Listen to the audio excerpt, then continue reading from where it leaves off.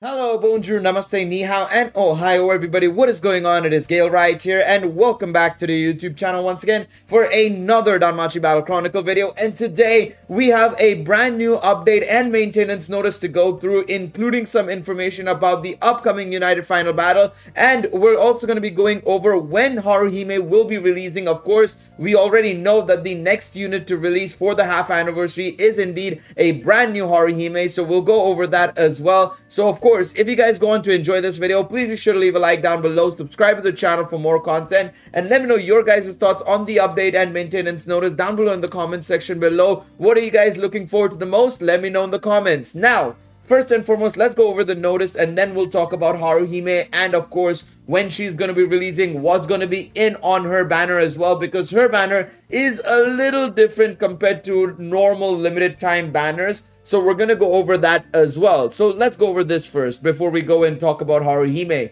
Thank you for continuously enjoying Danmachi Battle Chronicle. Due to game update, there will be a maintenance during the schedule below. There will be no app update for all versions. So usually whenever there's a maintenance, it's a big app update usually. There's always something to download off the Play Store or App Store. There's always something to download fresh on your PC as well, which leads to a lot of problems for a lot of people, of course, right?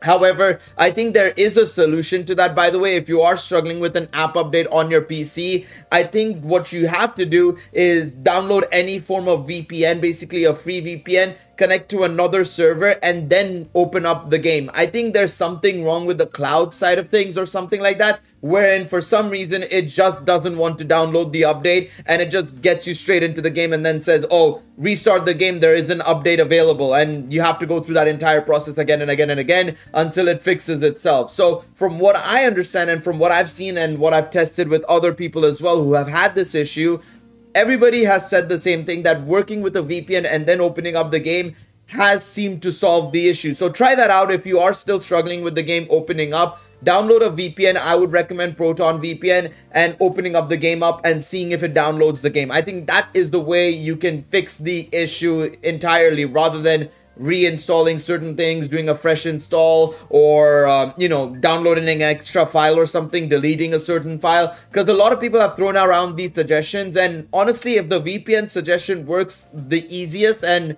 you know, doesn't affect any sort of thing like the game files or anything, I think it's the best thing to do, in all honesty. So keep that in mind. After this maintenance, you'll need to download new data. We recommend downloading over a Wi-Fi connection. Yeah, we all know this, these shenanigans. The maintenance schedule goes from 10 a.m. in the morning in Japan time to noon Japan time. Now, this is a little bit of a shorter maintenance. Usually it goes from 7 a.m. in the morning to noon JST. This is of course only a 2-hour maintenance, so it makes sense for them to go from 10 to 12 instead. End it at the same time basically, or end it at the time when we usually get our updates anyways, right? So if I'm not mistaken, in the UK time zone, or GMT that is, this would be from 1 a.m. in the morning to 3 a.m. in the morning. So if you're in America, I think that would be 12, 11, 10, 9, 8. It would start at 8 p.m. EST and end at 10 p.m. Eastern. And of course, if you're on the Pacific time zone, that would be 5 p.m. Pacific and ending at 7 p.m. Pacific. I think that should be the way it works. Let me know, of course, if I've messed up the time zone or something, but I think that's the way the time zone works. So yeah, the maintenance schedule is between that. Now let's take a look at the scheduled update contents and what are we going to be getting. Extreme difficulty raid United Final Battle special season begins. So obviously, if you guys didn't know, the upcoming United Final Battle, which is going to be starting on the update day, will be adding a brand new difficulty in the form of an EX difficulty. I cannot wait to see how much more challenging it will be, and giving it a shot with you guys in, of course, the live streams and stuff. I'm very excited to start this off. And there's one thing that they've mentioned lower down that I'm very excited for, because it's going to make things so much more exciting when it comes to the raid. They are also introducing the March Battle Pass, so we'll see what exactly the Battle Pass has to offer. Usually, I would say that it is based on whatever element is going to release. Now, of course, with a Earth Damage Battle Pass scene card already available, I have a feeling that either it's going to be something to do with special move damage, or they're gonna do the next one that we still haven't gotten, and that is wind. We have water, we have fire, we have earth, we have electric. We are missing the wind damage scene card, and of course the next event should be, of course, wind units based, right? So it would make sense for them to do wind damage, but I wouldn't mind them doing special move damage as well, because getting yet another special move damage scene card would be amazing, of course. I mean, the more the merrier, I say, the more the merrier. Addition of story quest, one winged monster arc. Of course, this is the season 3 story beginning as well, which I'm very much looking forward to. Of course, this is the chapter, the first chapter that's actually going to be added to season 3 outside of obviously chapter 1 itself, right? So I'm very much looking forward to this. This is going to be some additional Selas that people can get from, of course, farming the stage, doing the battle missions and stuff like that. I'm quite curious to see what the weaknesses will be. Of course, if it's anything to do with either purple or earth, I think a lot of people should be able to clear it, especially with the brand new Bell and Artemis, right? Even fire, I think, should be easy. Water should be easy. Wind might be a little bit of a challenge for some people, but I feel like the wind units we have, even though they are old, right? Green Eyes, Otarl and stuff like that. Otarl, I say, is old. He's only 3 months old. But these units are relatively old compared to, of course, your Bells and Artemises and stuff. I still believe they should be able to clear these stages very easily, even if it is weak to wind units, of course, right? So that's going to be something to look forward to as well. Now, let's take a look at the extreme difficulty raid. United Final Battle Special Season begins.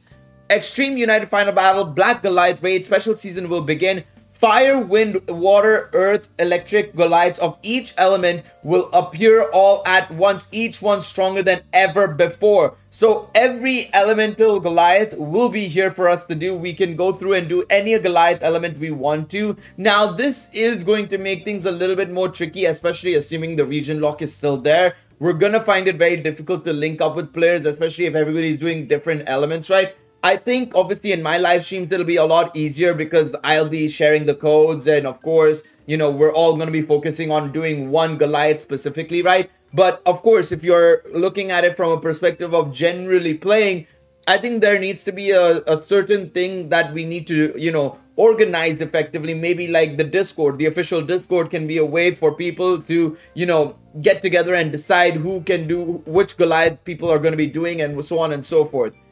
This time, you can challenge as many times as you want. So there are no tickets for this extreme difficulty raid. That is fantastic. I am very excited about that one. That is going to make things so much more easier when it comes to farming, you know, the event shop or the raid shop. It'll be so much more easier when it comes to farming the cumulative totals. And it's just going to be a lot more fun because we can consistently do it on stream. You know, we talk about replayability in Danmachi Battle Chronicle and how MSS is pretty much the only game mode that you can actually do on repeat without any issues, right? Because there's no tickets, there's no stamina or anything of that sort when it comes to that game mode. The fact that they're going to allow us to do that with the United Final Battle is going to be unbelievable because it's another game mode, and it's in my opinion, it's the better cooperative and real-time game mode compared to MSS. Let's be real, right? Going in with 4 or 3 other players, you know, cooperatively playing the game mode, I think it's going to be fantastic. So this is what I'm very excited for. So keep trying and aim to defeat the Goliaths through trial and error. By defeating the Goliaths, you can obtain special titles that are only available here, so we encourage you to give it a try. I can't wait. I cannot wait for this. This is going to be super exciting. I also will say this, by the way, the fact that they're dropping all of the elemental Goliaths at once, and this is a special season, I think that they're going to be adding Antares next raid onwards. Because, of course, if you guys didn't know, Antares was supposed to be part of this month's update. It was supposed to be part of this month period. I didn't know if it was going to be a part of the start of the month or now at the end of the month, but it was supposed to come out this month, and it seems like they've delayed that as well by a month. We know Antares is looking like a raid boss. We've done the battle, right? We fought you know, Antares twice over in the Orion chapter and in the Antares chapter, of course, right? So, or the Artemis chapter, whatever it is. So, in my opinion, I think that the next raid is going to be Antares, and this is the swan song of the Black Goliath raid, which I'm okay with. I think that's fantastic the way they're handling it. It's going to be amazing, and I'm looking forward to it. I'm also looking forward to seeing what battle items they drop, because fire, wind, earth, electric, water. All 5 elements are there. Is each raid going to have its own like battle item to farm? Because if that's the case, oh, you best believe people should be hyper farming this shit. Fire, wind, earth, water, electric. Come on, man. You gotta be farming 5 Goliath robes at that point. We have water. We have electric. We need earth, wind, and fire. So I think a lot of people will want to farm those 3 in particular. And of course, if they can get more water and electric ones, wherein you can basically re-hammer it and of course, remake it so that you could get better stats, that's going to be fantastic. I'm looking forward to this. I'm very much looking forward to this just so that we can farm a bunch of Goliath robes. I cannot wait. As I said, I cannot wait. Now, you might be wondering, Gale, they've not mentioned anything about Haruhime. What's happening there? You know, what are we saying about Haruhime? Well, Haruhime is not dropping on the 28th, actually. She's dropping a little bit later. So if we go over to the event start, right? Where is the event start? Let me go over to the event start, the start of the brand new event, which is here, right?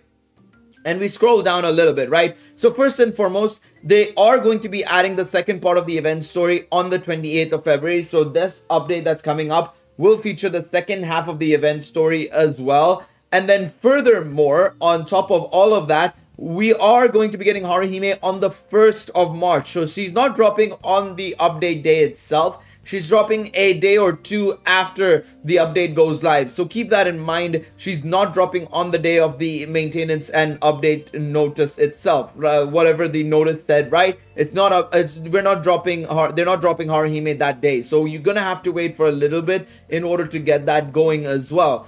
Now, on top of that, another thing to note about Haruhime, and I've realized not many people know about this actually, is that Haruhime's banner will feature, or I say will feature in an unfeatured manner, Bell and Chigusa. Both Bell and Chigusa will be in the Haruhime raid up gacha, but they will not have an increased appearance rate. So they won't be at 0.7%. They'll be at like 0.0 something percent, 0.00 something percent, or whatever it is. So keep that in mind that Bell and Chigusa will be obtainable in the upcoming Haruhime gacha as well.